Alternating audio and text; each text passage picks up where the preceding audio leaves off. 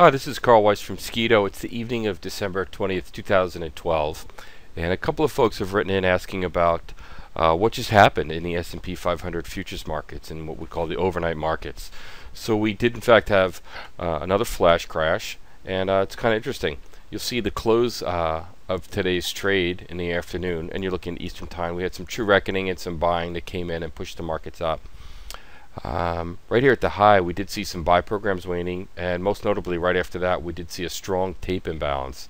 And a strong tape imbalance is where we see some discordance or incongruency between order flow and price action. And what you're looking at is a 4-tick hybrid Renko bar. It's a pretty cool way to plot price that we use here at Sceeto, the hybrid Renko bar. And you'll see price moved down pretty good. And let's just go through the action and see what happened. We had a true reckoning bounce up, and then two back-to-back true reckonings come down with a little strong tape imbalance. Sold program slowed down a little bit. Sold program slowed down a little bit. Some tape imbalances came in, moved the market up, and true reckoning, and then took it down. You'll notice that MACD in the lower pane is all red, and the market moved down, I think, to like the 1390 area. It looks like it ticked up 1391 or so is the low here.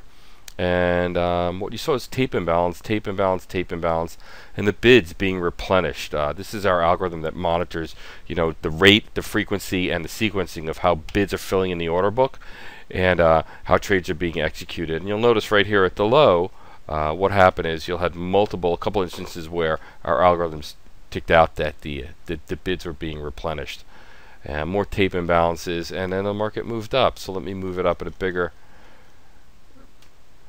or tighter chart so you can see that. So we think the markets can be pretty dangerous places. We always encourage everybody to use your stops. We do encourage people to monitor order flow, monitor the bots if you're going to trade these markets. It's our insights that the best way to trade is to trade with the bots. Follow the bots. It'll be much safer for you than trading against the bots. This is Carl Weiss from Sceeto. Hope you enjoyed this video.